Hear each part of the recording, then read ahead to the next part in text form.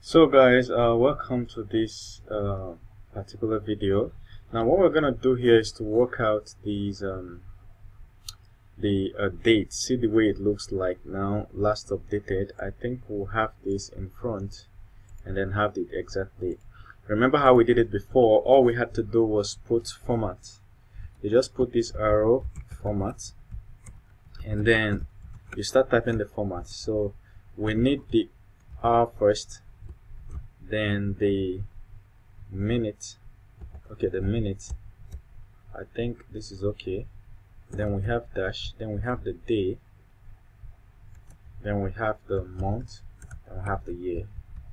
That's it. I can refresh this.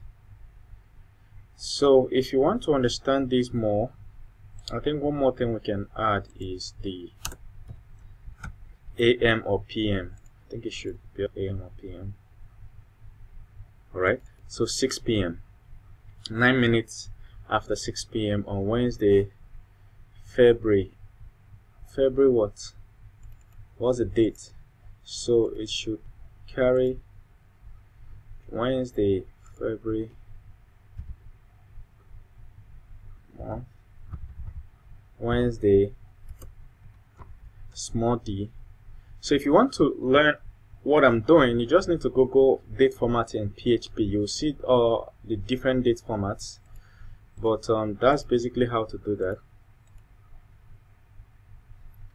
Okay, now we have 6 p.m. on Wednesday, 27 February 2019. Very beautiful. So we just need to copy exactly what we have here. Of course, there are many other formats. If you're wondering if there are better other ways to write it to your taste, you just need to Google PHP date format in PHP. So basically we're good. 1 p.m. This period. I think this makes sense. And one more thing is maybe the general size is okay for you. For me, I would have preferred to reduce it a little, but it's all fine. It's all fine. Now there is this description of the course. There's about instructor, there are the tags, there are what will student learn, and target students requirements. Now we need to clear up the price, discount price and the actual price. We need to find a place to put it here. Where would be the perfect place to put price?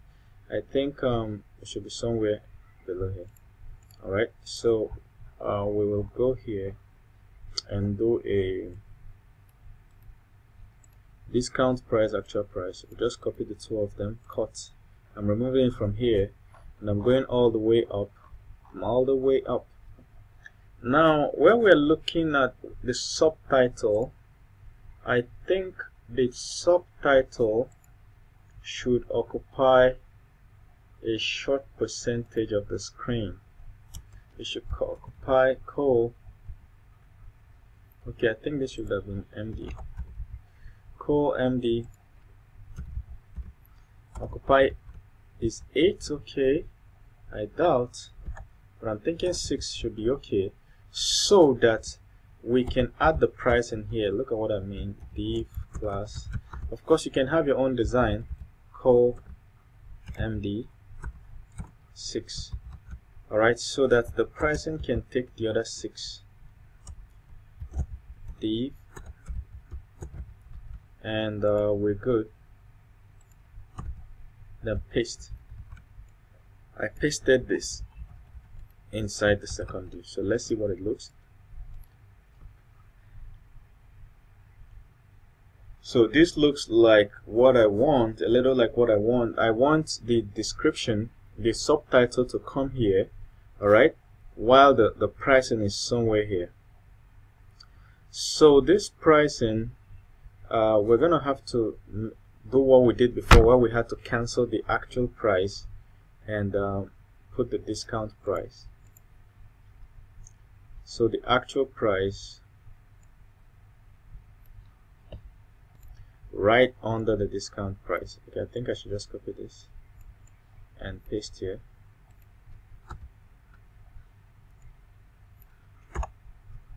So I've saved it just to go check it out and see what it looks like. And of course I don't want this. We don't need to tell people that it's the price. Once they see a dollar sign, they're going to know straight up that it is the price. So this will be gone. Once you see a dollar sign, and because of that, I don't think I actually need this. All I just need is to drag this to this place. Delete. Delete. Okay, so we're good. Load. Beautiful. Now we can expand the size. What could be a good size? I think we may have to put it in a heading. H3. Let's see how big H3 is. H3.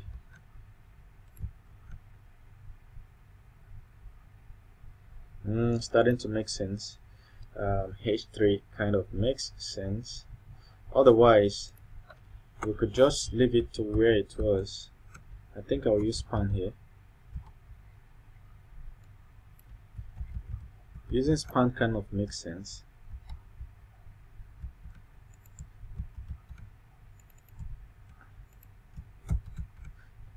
Duplicate the line. Did I do that twice? Okay, I just duplicated the line, copy this, paste here, and there are many other things you can do, but I can temporarily separate this from here. Put a dollar sign here, put a class here. Is it class style? Put a style here that says font size. Let's say 18. Let's see what 18 pixels font size will look like. Too big or too small? Yeah, it is too small. I would have put it at 30. Let's see what 38 looks like. Yeah, makes more sense now. Alright, makes a little more sense. So I'll do the same thing here, and for half the size, put a dollar sign. For half the size, I'll put it at 18, and font text decoration, line through, line dash through. That's how you make a strike through in a text. Let me put this here. I'm trying to make sure that you can see the whole everything I'm doing. Alright, so I'm writing an inline CSS. Reload. Beautiful. So this is cancelled. This is what it is now. Okay, cool. Now the last thing we need to add is a pay button for someone who has not bought this course.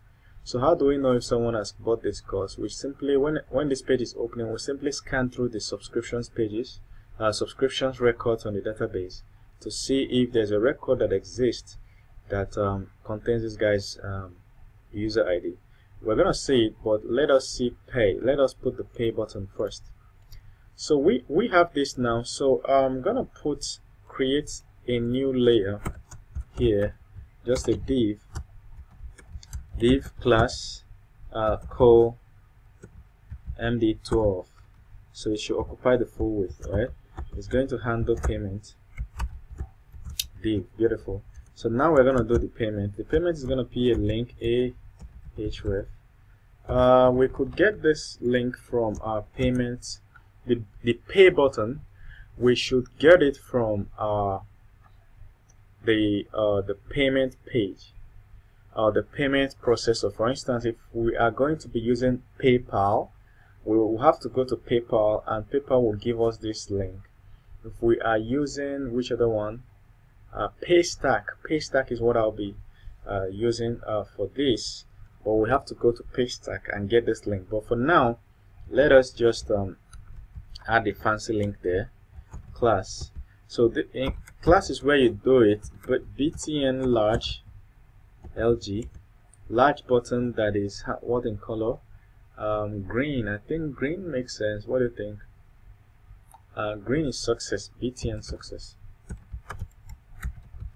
That gives you a green button, and you can say pay.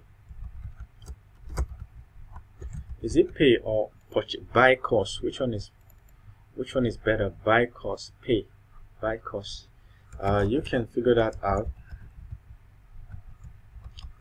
during your own time, but I want people to be able to buy a certain course, buy course for a certain price, buy course.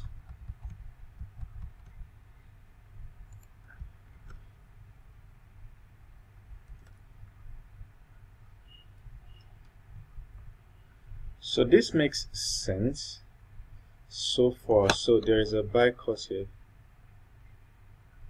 you can use.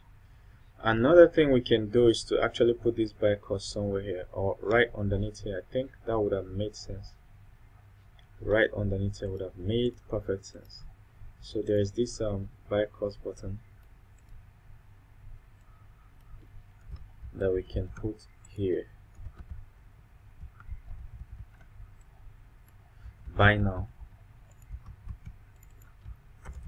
Buy now makes sense. Buy now. Oh, so why is there this tiny little margin which I don't want?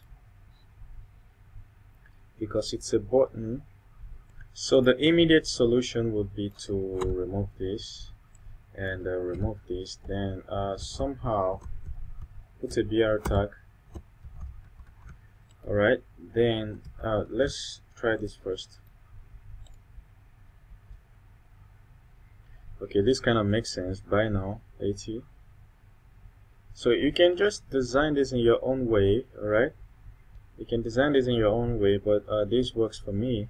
So how to be a billionaire, and there's this course here, and then there's this, and where's the creator status, admin status, created and modified. I think that's one thing that would have been here. So created and modified.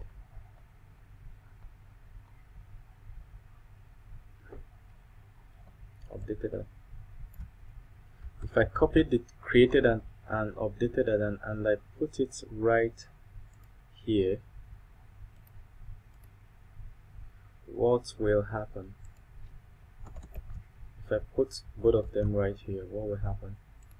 Reload. I want them to appear here because of the empty space. I think this makes better sense that both of them are here. At least it blocks the empty space. Okay, so I think you can take your time, just do more better design. I'm going to remove this back button, and some of you might just be looking for it here. It's not on this page, it's on the page that calls this page. This is show fields page, right? Show fields is being imported into show blade. So if you click on show blade, you see that nothing much is there except that it is importing show fields. Then underneath here is where you see that back button. Look at it. See that back button. We don't need it. Save, reload, and it's done.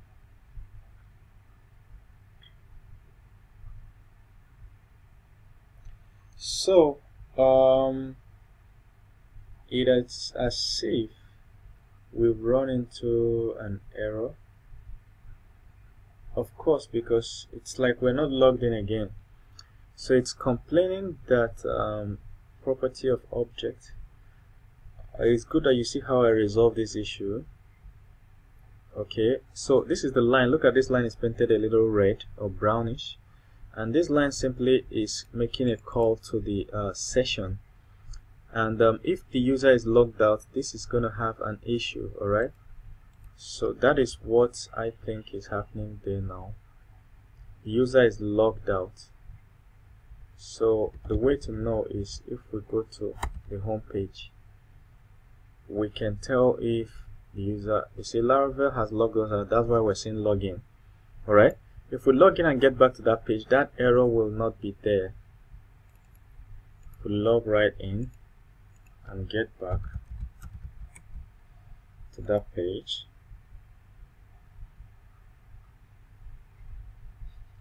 if we go to courses and click on one course, See, the error is gone because we're logged in now.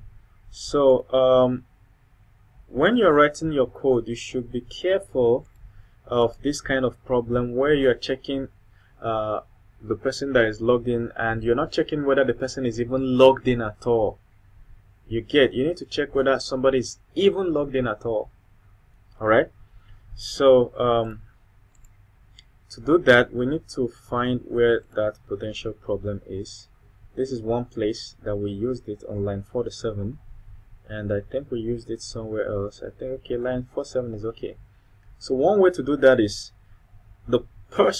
somebody has to be logged in first before the person is either this or that.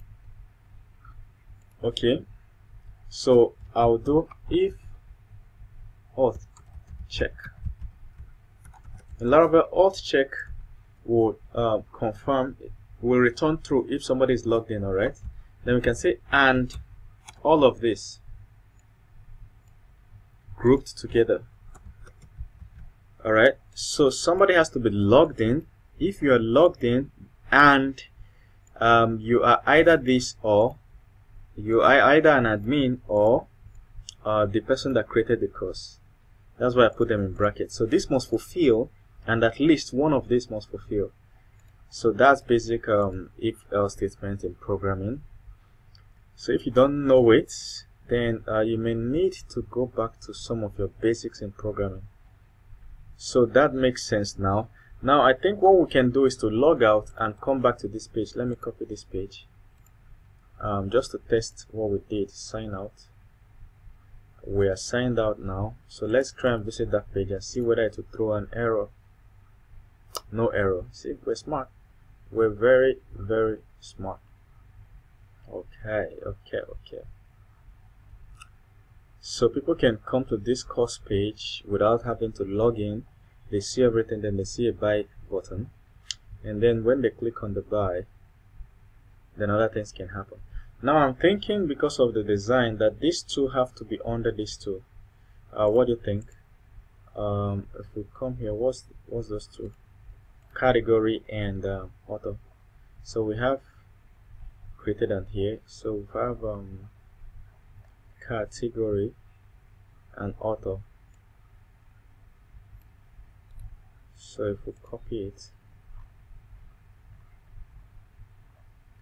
underneath, where is it? Underneath these two. So we're going to paste underneath these two. Now about the user, we need to make it a link. Okay, lest we forget href, so that if you're looking at the username, you can go to the users page and see all the other tutorials they have done. Users / we copy exactly this, paste here, and then we change it to ID. So when this person clicks here, it's going to take the person to user / this ID. So if I reload, these two should come up here. Beautiful. And why is this? Something is wrong with my code somewhere.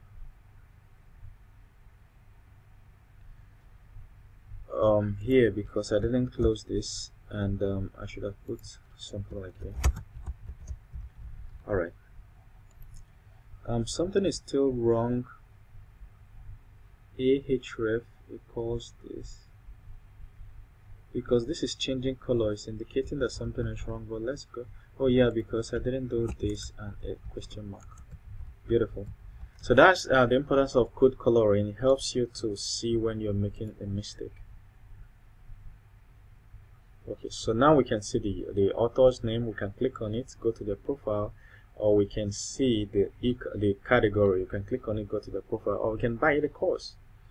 If I click on author name,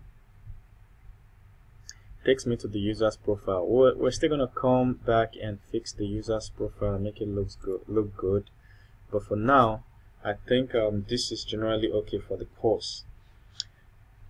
Alright, so if we want to log in, we'll click on login. Don't worry that this whole thing is scattered now. We're gonna fix it later. It's just a design problem which I don't want to waste my time on for now. But we will surely come back fix it later, or you too, you can fix it in your own way. So we're good. We're good. Now, in case you're wondering why it's always landing on a blank page, it's because we told it in our routes that the default route goes to home, and we've not put anything in our home page, no HTML at all. Look at what I'm talking about. If we come to here, this home.blade, it's empty. That's not the spelling of empty. So you see empty, that's it. So we don't have anything yet there, but what I have in mind is to put user statistics inside it. Like when you log in, you see that I've bought 3 courses, I checked out 10 courses, whatever, statistics like that. You understand? That's what I want to put inside. So I hope the whole thing makes sense so far. And we've basically done 2 steps in the course. Click here, opens the course page, you read through, you decide if you want to buy, then you click the buy. But we still need to integrate payments to make this to work. Now what we have to work on now is the user profile and list of user page. To do that, I'll have to make myself an admin so that you can see this. We will integrate payments sometime towards the ending. So here, this has logged us out. I'll need to relog in. Alright, we find the Lara course, then we find users. Lara course, we find users and click on browse. Now the browse is going to, we're looking for role ID. Role ID, that's role ID 4. So I want to make myself an admin. Change that. I double clicked on that and change that 4 to 1, and I hit enter.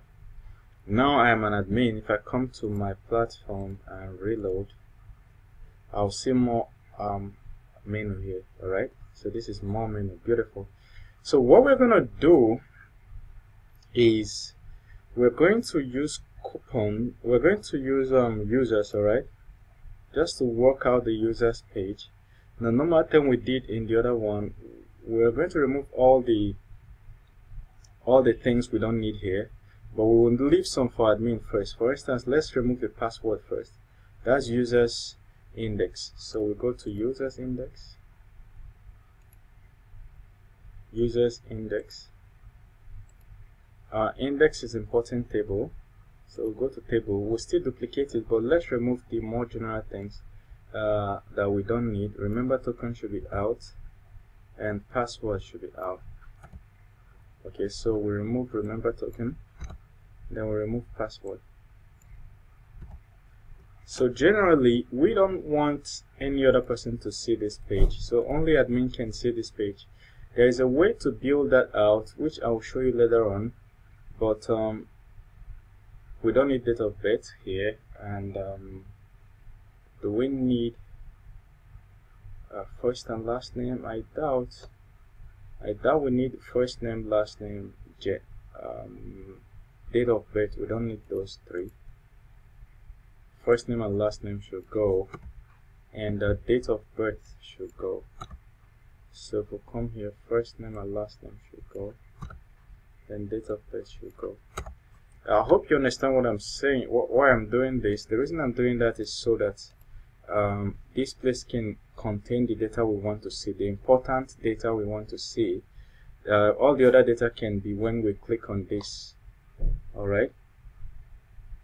Okay, there's already name here, Dave. There's email. There's gender. Is it subscribed? We can fill this later, but just know that this page, the users will not see this page. There is no reason a user should ever see this page. Alright, except admins or moderators. We don't want users to see list of other users. Why would they do that? Alright, so view count, like how many times somebody has viewed this user's page. Let me show you an example. Role ID. So it's in the role ID, we don't have to put, we have to put the role. The role is admin, moderator, so we don't have to use a number. So to do that, I'll remove role ID and put role. and in the role we're going to do role colon name. The name is the field in the roles table, right? So but it's gonna throw an error if we have not linked role to users in the model. So let's refresh first. It's not saying anything because we have not told users model how it is related to role model. Role model, that sounds cool, like a role model. Okay, so if we go to models, we did something in courses before about user. A course belongs to a user, right? The same thing, a user belongs to a role. So I'm going to copy this code, go to user, and somewhere at the bottom paste it, but I'll change it to role. So I'll call this role and say belongs to a user belongs to app models role. This is app folder and models folder inside app folder, then role, the role function. And then we have to also reverse it, that a role has many users. So let's go reload.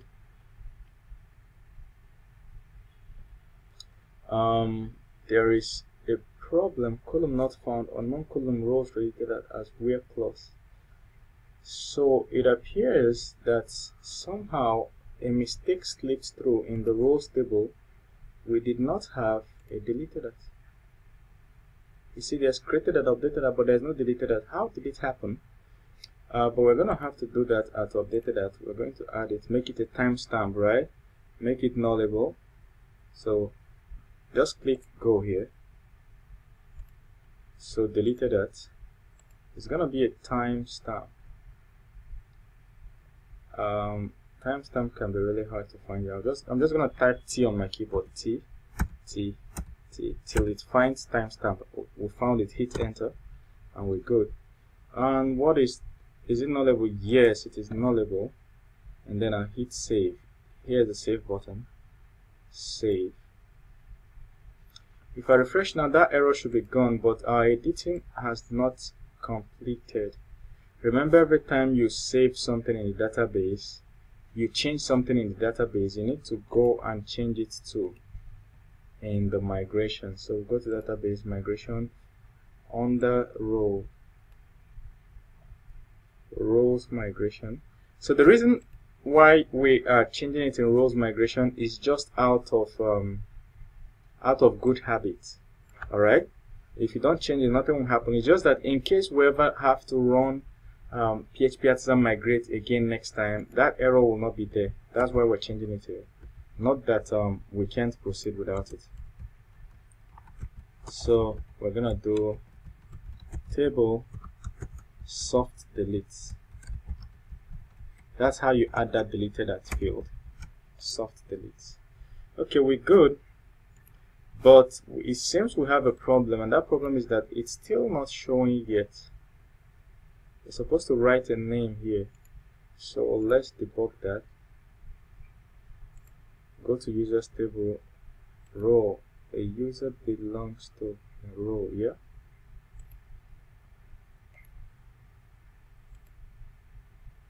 Okay. Where are we? Where did we write it? I'm trying to find that place we wrote it.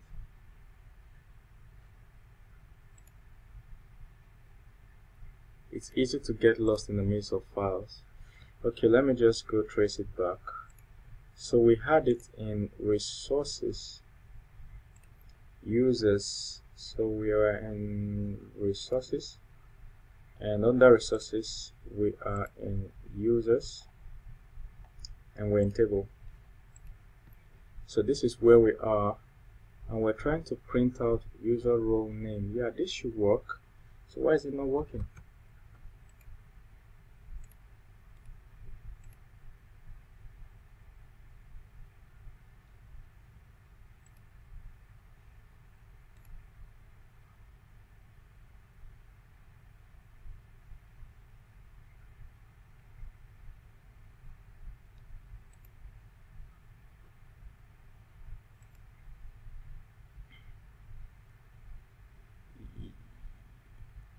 So the reason it's not working is obvious. We have not actually created any roles that has names. So we can come here and click on insert. So the first row we want to insert the name. You leave this field empty because this database management software PHPMyAdmin will automatically increment, put the numbers here. So the first role is admin, and we don't need all this. Then the second row is a moderator, or whatever staff that works with the admin. If we click go, we can now create 2 more. So just to show you, if we refresh now, the name should appear. Reload, keep your eye here, and we're there. You see, admin, moderator. Then the third one should be like instructor, and the fourth one should be students, instructor, students. I think it should have been plural, instructors. Okay, so if we refresh now, we will be good. You see, email verified that. So this tells us when the user verified their email. So we have email verified, our view count, how many times they have viewed the profile, which means if we click on this now to view this profile, by the time we're back, this view count will increase to 2. Let's go confirm, because I remember we did it somewhere before. I'm refreshing to increase it to 3. Who knows if we did it before? So if we reload now, yeah, see, we did it in the beginning of this course. There's no way you would have skipped it. We wrote a small code that automatically increases view counts. So now we know how many times this profile has been viewed. Other things we don't know is who viewed this profile. Those things are like secondary. We can code it. Once you open a profile, it tracks that you have already viewed this profile. Alright. Okay, so we're good so far. Now what I want to do is to make this email a link, so that our name, email, I think email works, so that people can click on this email to go view, instead of just clicking here. So we go to this table, we'll find that link, that's this one, copy it, then we'll come to where email is, paste it, and then copy the email. Then we can remove that it's a button, this class button thingy, we remove it. Then the whole icon thingy, we remove it, we don't need an icon. What's happening? Okay, so this is what we're left with, just a link, and then I can paste the email here, so that the email becomes a link. If we reload now, the email becomes a link. Remember, you can use CSS to change the color of your links. Like, I don't like this color, but I don't have time to come change it. So somebody clicks here, it simply takes you to the user view page. So the next thing we're going to fix is this page. As you can see, this page is a total mess. So this page is in users show. Alright, this is the page everybody gets to see. Show fields. The first thing we're going to delete is the password. Nobody ever needs to see that mangled up password. Nobody. And then there is the token. That remember token. Nobody needs to see it. It's just for internal use by Laravel. Now we got 2 of them out. Only admin needs to see deleted at. In case somebody deletes their profile, only admin needs to see when it was deleted. Let's say only admin. Let me even write the code. The code is simple. It just says that if, since the user profile can be seen from outside the login, we can say if this user is logged in, auth check if user is logged in, and then every other thing we're writing, and the logged in user auth, the user that is logged in, role ID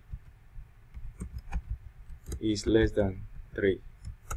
So the reason I removed that previous bracket is because this is just one condition. If we had another condition here like or whatever, I'll put it in brackets. So hit enter. and if. Alright, so created that. Instead of created that, we're going to call it joined, so we can see when you're joined. And of course, we're gonna do what we did the other time, where we just made some things like call md12, not 12. 12 is too broad. I think 6 is okay.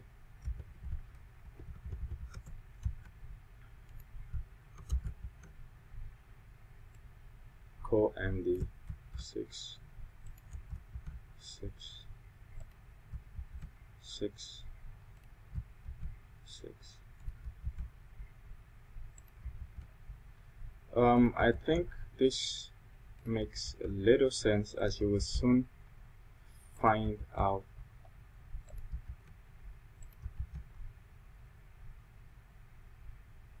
We don't need the ID. Reload. You see, this is the user's profile: the first name, the email, the last name, the gender, the date of birth, and so on. So we're gonna have to hide date of birth. There are some things only the owner of this platform can see, and one of them is date of birth. Only the owner of this profile can see date of birth, so we're gonna put it at the bottom here. Let's do the kind of thing we did here. Date of birth can only be seen by owner if user ID is equal to user ID. So if the currently logged in person is equal to this, then they can see date of birth. Or if they are an admin. So I want to put, okay, so we can and if. So we can say or,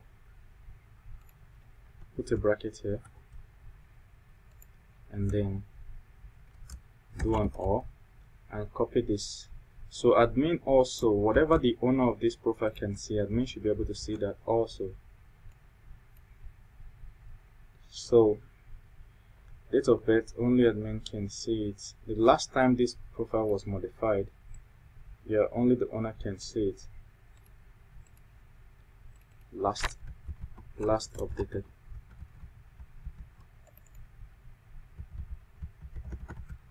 And the role, so we've learned how to do this. We just need to do name.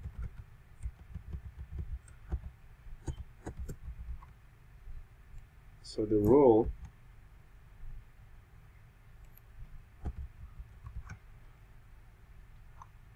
instead of role ID, it's role. So joined view count, that's how many people have viewed this profile.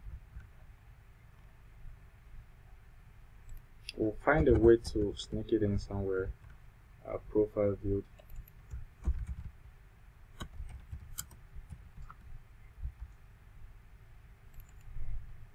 I think it should just be like something here. Profile viewed X times.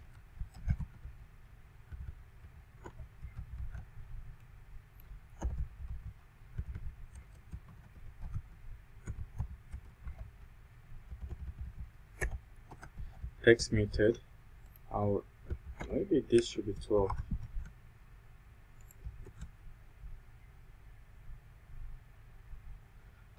Unexpected is which line? On line 71, there's an error on line 71.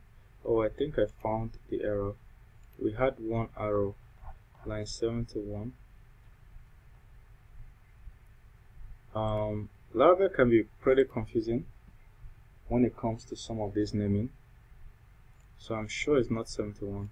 So here we needed an extra. That's it. Oops. Yeah, we needed 2 brackets. So if I reload now, it should be fine. That's it. Provide build 6 times. This is cool. Another thing is we can move it text right. I think it's text right that you can use to move it. So to really work on this kind of platform, you should know your Bootstrap very well. Like I said, I have Bootstrap.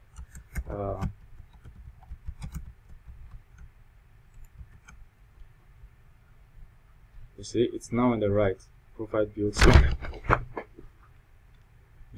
times.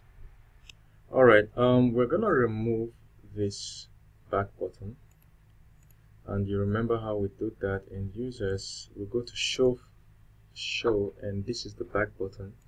I'm going to delete this line and save and refresh. It will be gone, and we're just going to make sure that the rest is okay. It's subscribed. Only admin should be able to see it's subscribed. So we'll go to show filter blade and look for is subscribed. Profile viewed, subscribed. Okay, email verify that. Only admin should be able to see this too. So admin can see when it was deleted. Email verify that. And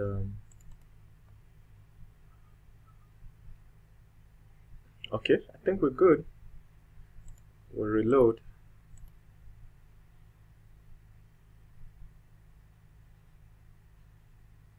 Joined. Alright, we need to fix joined. So when we look at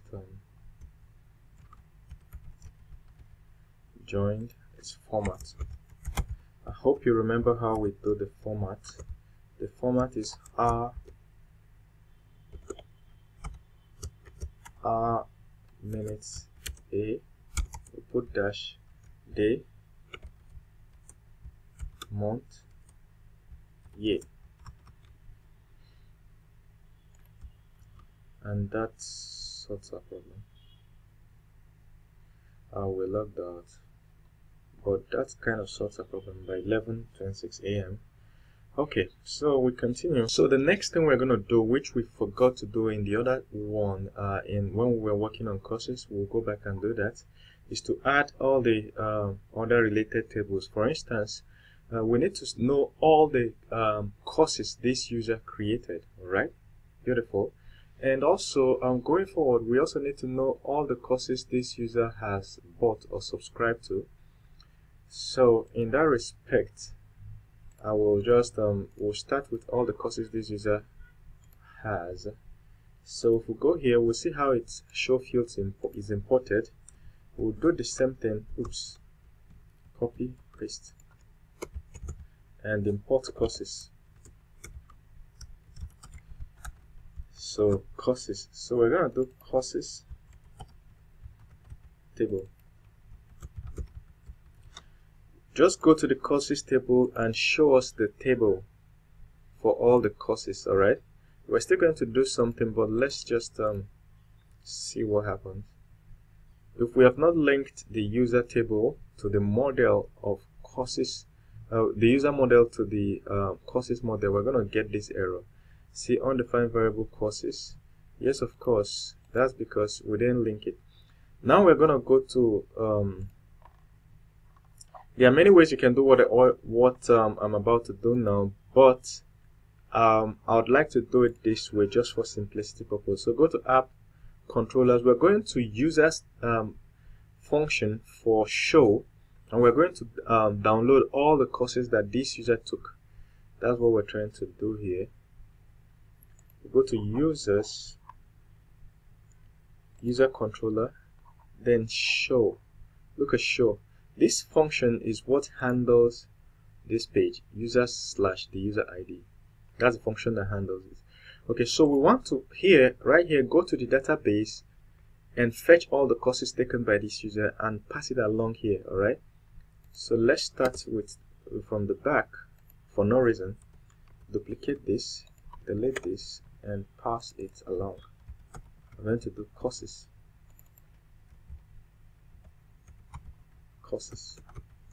Alright, so we're not just passing the user details, we're passing the courses the user took. Now we have to go to the database and download it. So right here, we go to, we'll name it courses equal to course, go to the courses database where the user ID, user underscore ID is the ID here.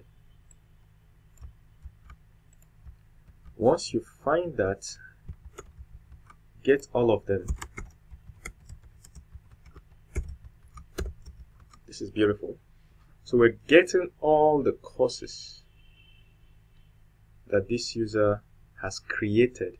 Okay, courses this user created. This is different from courses this user has subscribed to. You understand? Because we need to consult a different table for that. We need to consult the course user table to get courses this user has subscribed to. Alright, but for now, let's do this because of simplicity. If we refresh now, our error should be gone. And oh yeah, the error we're having now is that we're using this model without importing it. So every time you're going to make such a call, you have to import it at the top of here. So the way to import it is to say use, go to app folder, go to models folder, and you find a file called course. Alright, so that's how we import course. If we refresh now, we should be clean of errors. And we're good. See? How to be a billionaire. That's course. So I think we should put a title here just to make everything fine. Come here. We put a title H2, H3, I don't know which one. H2 courses. H3. So we could call it my courses. Courses are created. Courses are created because we need to go ahead and do something else as we're going up forward. Courses. We still need to put a tab here so that the person can see courses I subscribe to or bought, courses I created. Alright, so but for now, this is what I want to leave it as my courses. My courses. Okay, the other one could be my subscriptions. Okay, my courses. So using Bootstrap, we can position this in the center. Class text center. My courses for now. Alright, refreshing, and surprise, it didn't go to the center. The reason it didn't go is because this does not occupy the full width. So we can say call MD12 so that this will stretch the full width of the screen, which then this will put the courses in the center. Alright, then we go to see my courses. Cool. Alright, I think we're done basically on this. We will be back later on when we're working on subscriptions to add the subscriptions here, but we need to quickly get back to courses.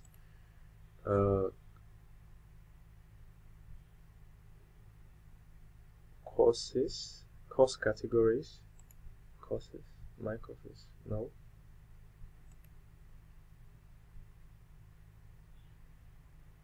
So why do we have courses twice? I think I have to delete one for now.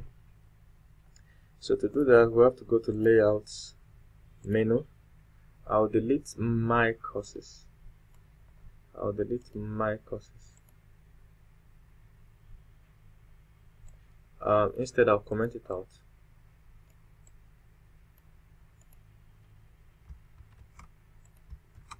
Reload. My courses should be gone. So we just have courses subscriptions. Okay, course category. So click on courses. We'll select a course. Now there are several things we need to know about this course right from here at the bottom.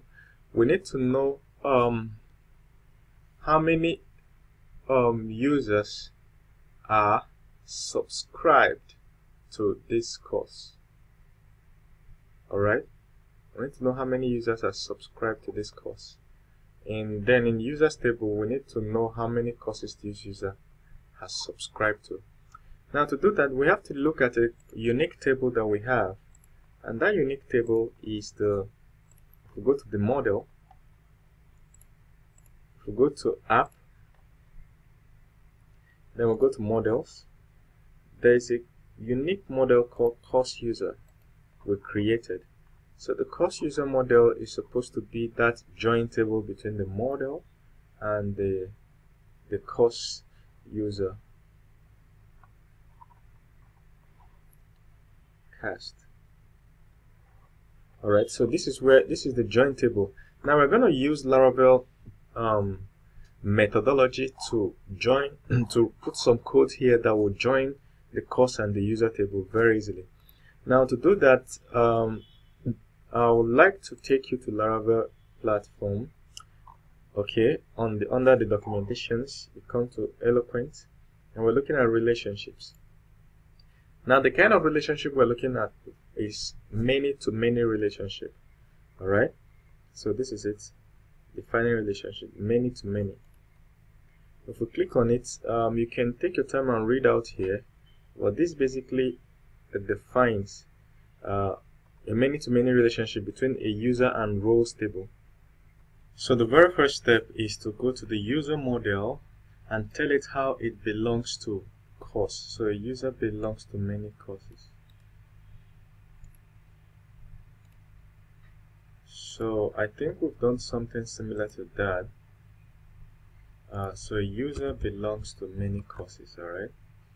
A user belongs to many courses. So we're going to call it courses, app models, course.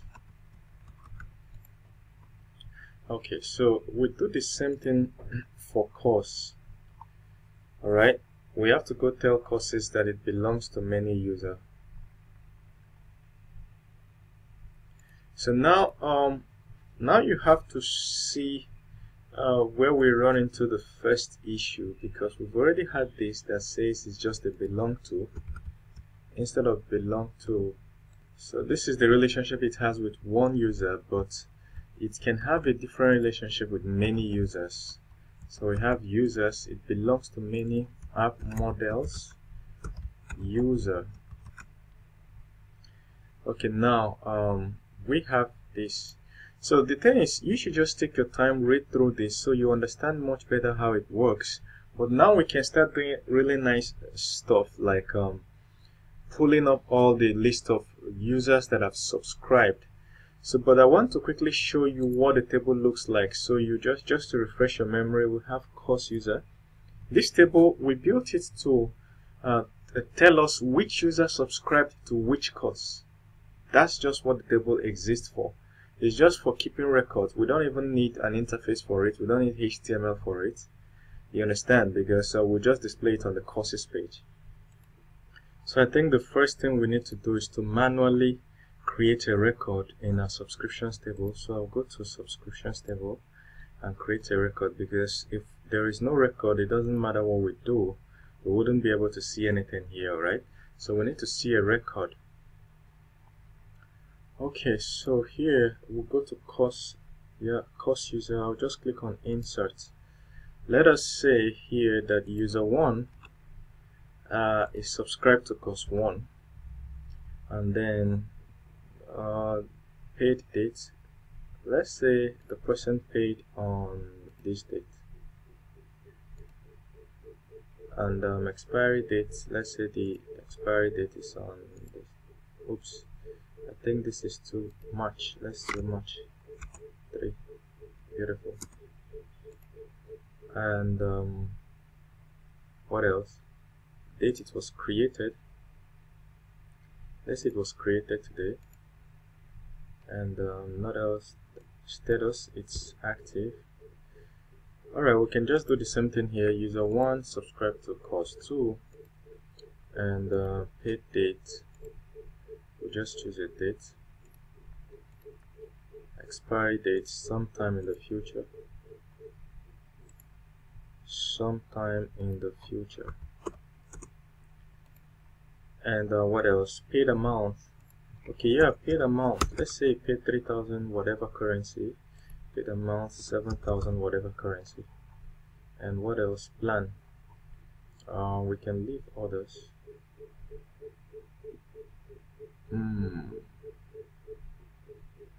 So far so good. Created at today. Expiry, deleted at status. Okay, go. Value for column user account at row. Incorrect integer value. Okay. It's complaining about this, that we should make this user account ID null. We should make it null. I'll just put something here for now. User account ID. But I'll make it null shortly. So it has gone. So I'll come to structure and make user account ID null. This should be nullable.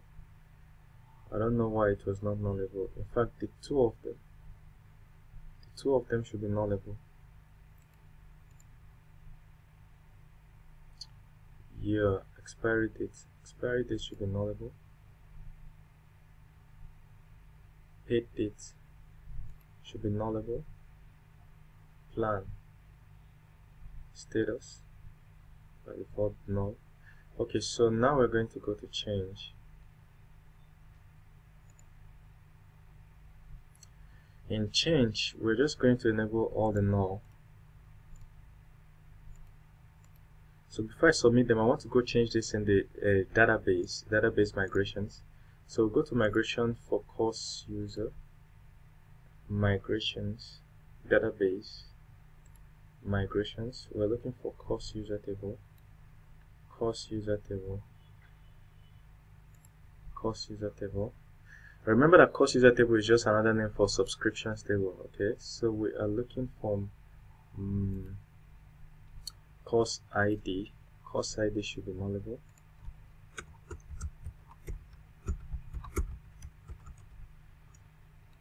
And the reason, in case you don't understand, is the person could be subscribing to a course, or they could be subscribing to another user. That's why we did that.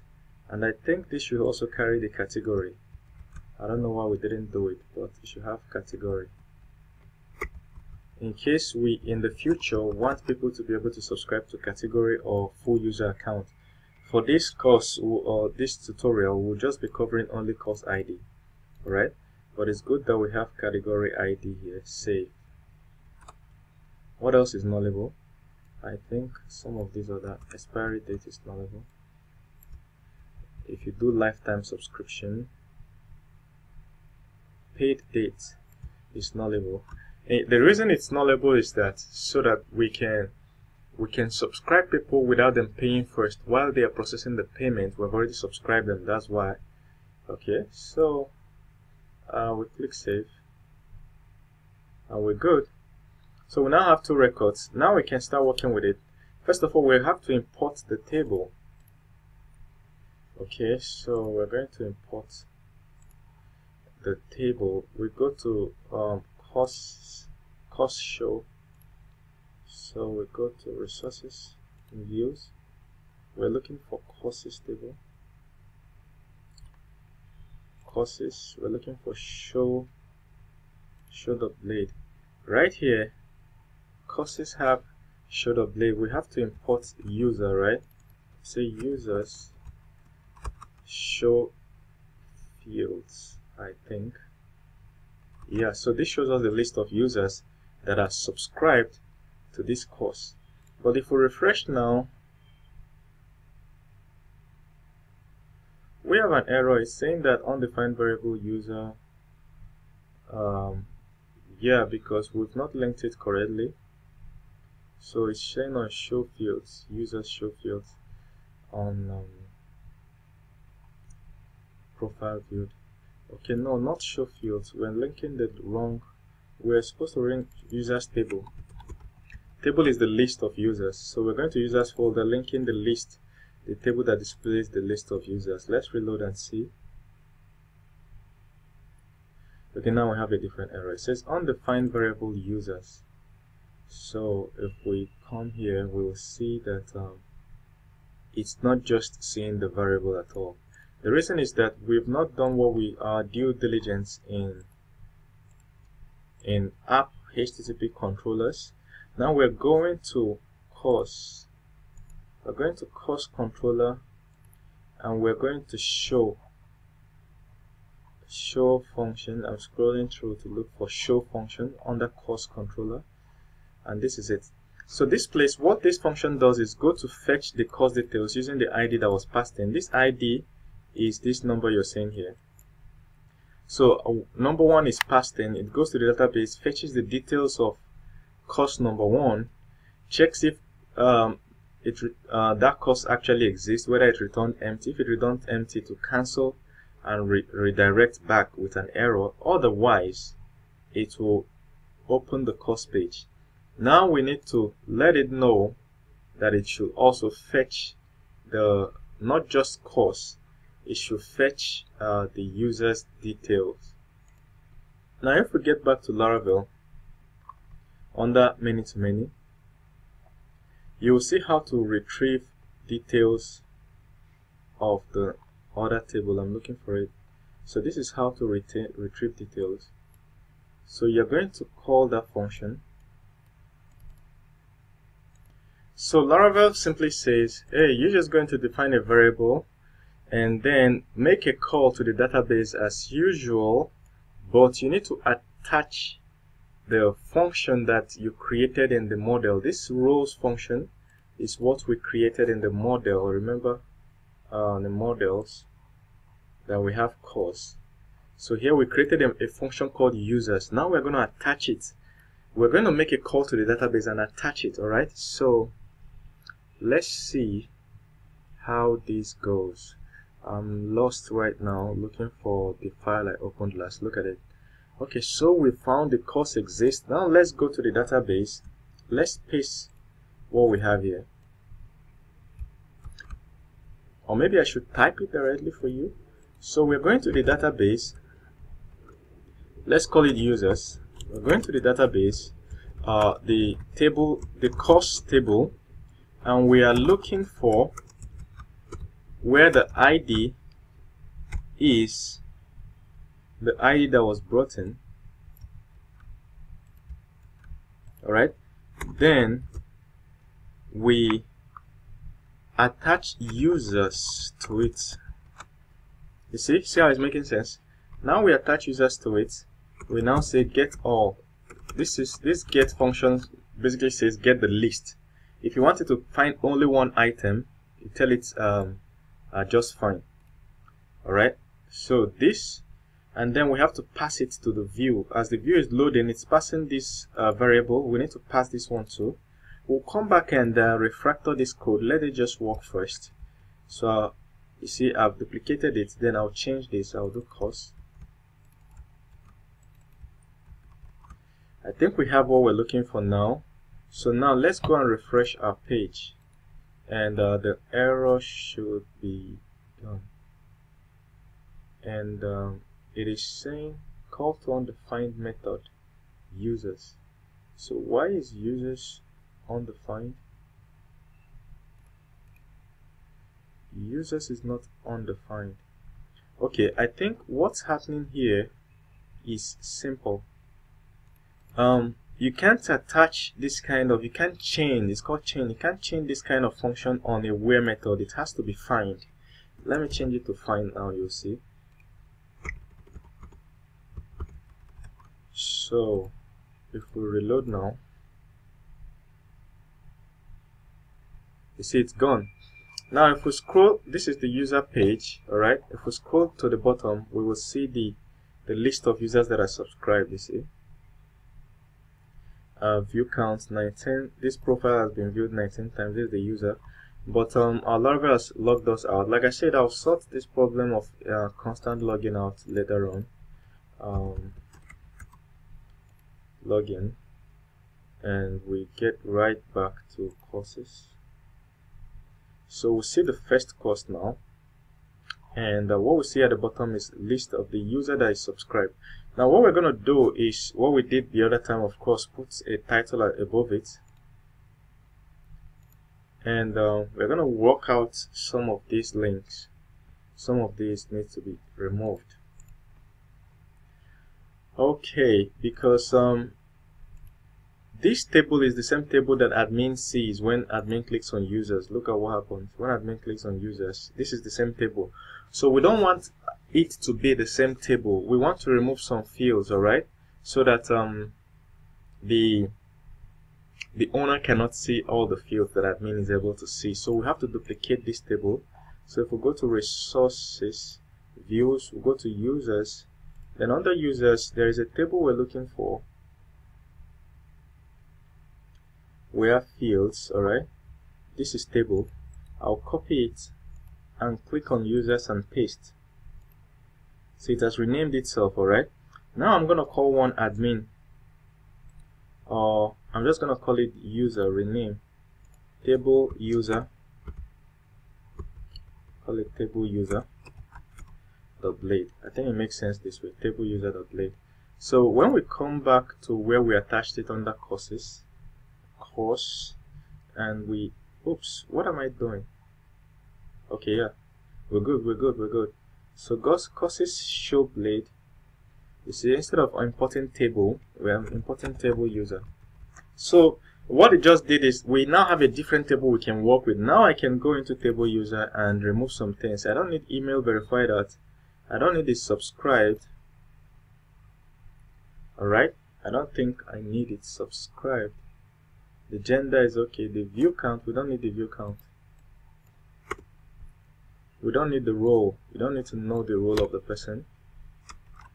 Email, whether they are verified, their email is not your concern as a normal user.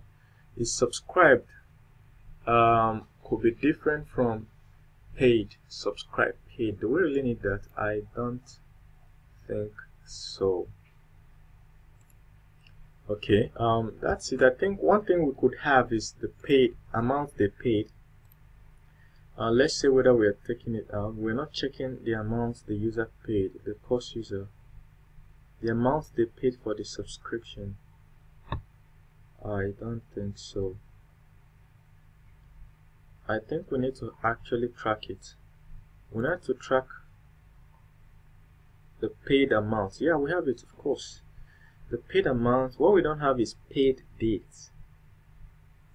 Which date did they pay? We don't have it here. Okay, paid date. We have it. This is beautiful. So I think what we should track instead is paid amount. So I'm gonna say paid amount. Amounts they paid. So somewhere we remove the view count, email verified is subscribed. We removed role too. So I'm just gonna say so there's a way to actually pull out what you're looking for, alright, in the pivot table in Laravel. So if you go to this Laravel page where they had many to many, and if you keep reading down, you'll see how to pull out. It's called pivot. We scroll down, you see pivot. Alright, now we're working with role. I hope you understand what's happening. We have users table, we have courses table, two different tables. Alright, now we have a joint table in between that we call course user. Alright, so what's happening here is that we're able to retrieve, with this we're able to retrieve the contents in the users table, but what we want to retrieve now is the contents in the course user table, which is the joint table. This particular table, we want to retrieve these fields. So the way to do it in Laravel is that you have to add this pivot. Alright, so we have to add pivot. I call it pivot, but some other people might be calling it pivot. I think that's the way Americans call it, pivot. Alright, so we call it the pivot table. So this pivot table, we're pivoting to that joint table, and the table we're looking for is paid amount. Paid amount. That's the field we're looking for. So let's go check out. I'll put a $sign here so we can track it. Let's go check out what's happening right here. Reload. Okay, not on this. I think it's on courses.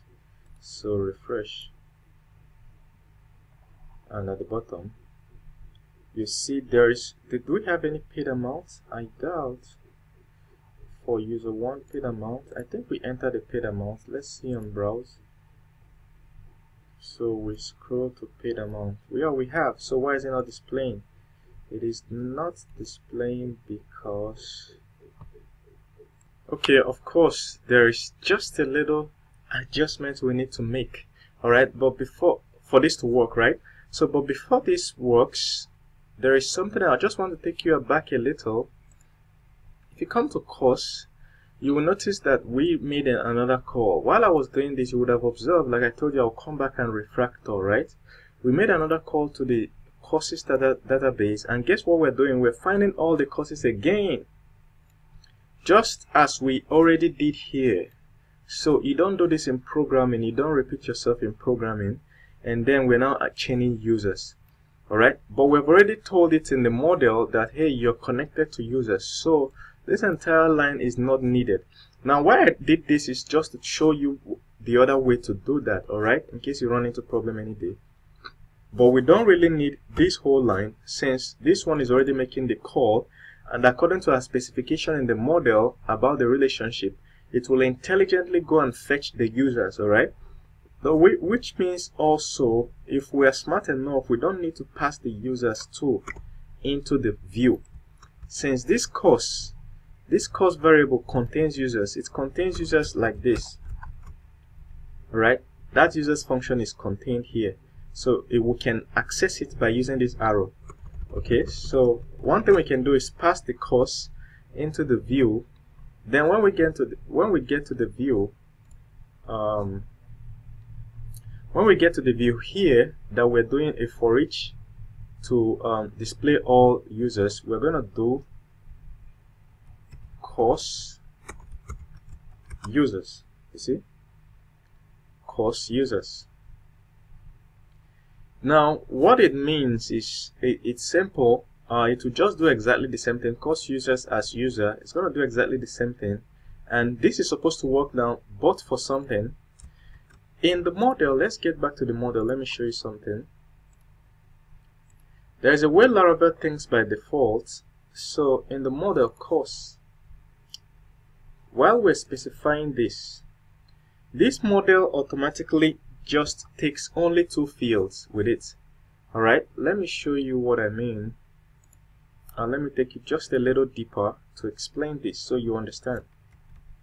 So if we come here and do dd, in case a variable is messing up in Laravel, you use dd to see what the content is. So if I come here and reload, it's going to throw a black page that shows me the data that is coming in.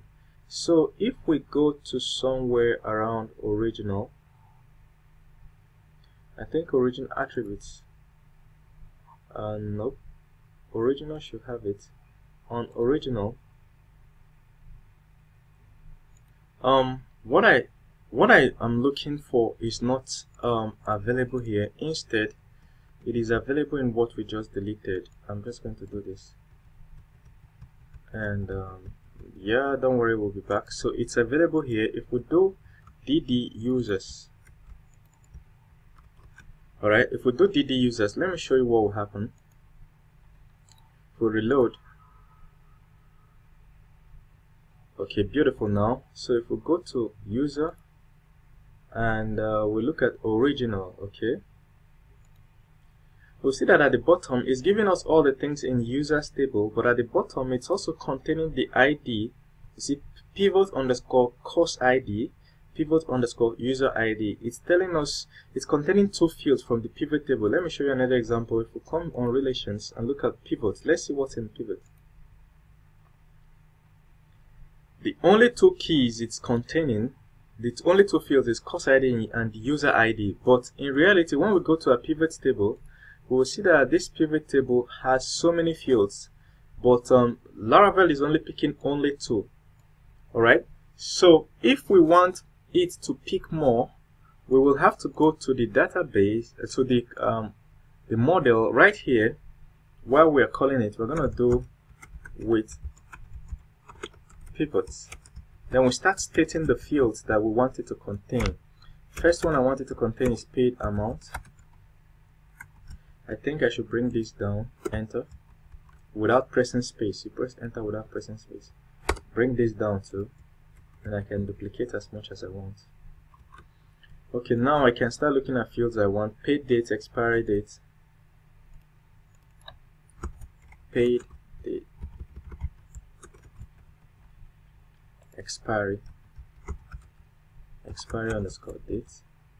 So depending on how many fields you want it to always pull out at once, there is plan, there is paid amount, there is plan, and what else do we need? Created at, I think created at should be there too. Let us know the date that the person subscribed. And what else do we need? User account ID, user account ID, category ID, user account ID. So we are chaining all this. Now if you're wondering where I got this from, the Laravel documentation clearly states it. I think I should just search with pivot. Look at it. So as you're chaining it, you chain with pivot so you can start mentioning the columns. So we're gonna try right now. Okay, we're gonna try right now. Let's just refresh first. I'm going to have to remove this DD.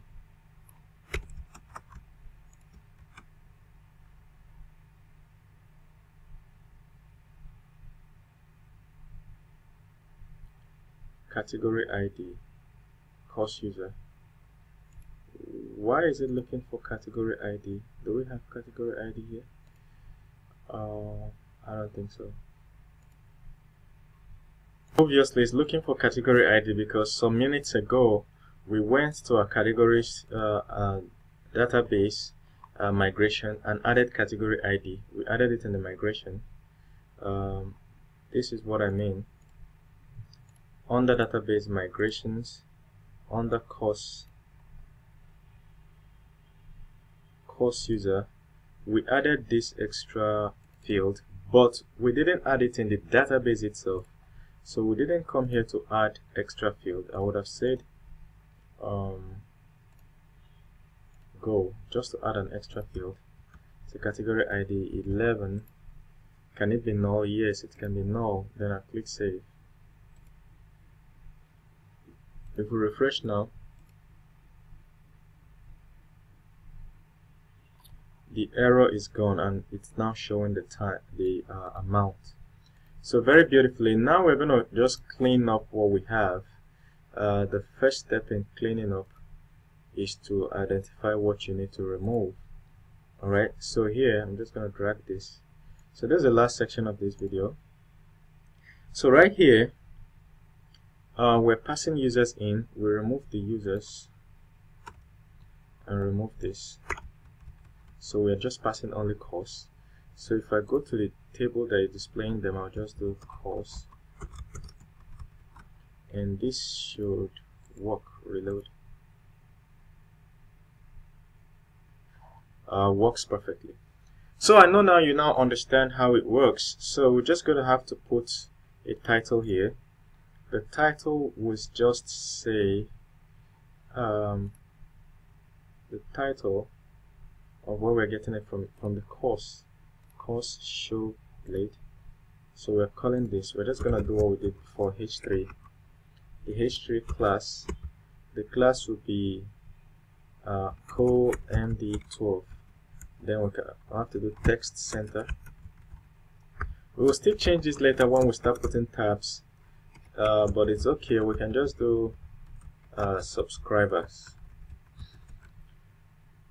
Alright, as beautiful as it seems, we're all good. We're all good.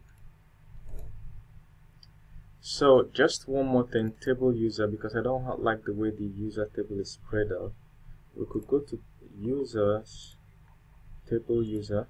I would have loved to call that table course, but it's okay, it's alright. So here in the table, I want to say that the class should be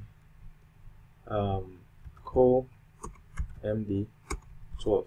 I want it to stretch forth just for design sake.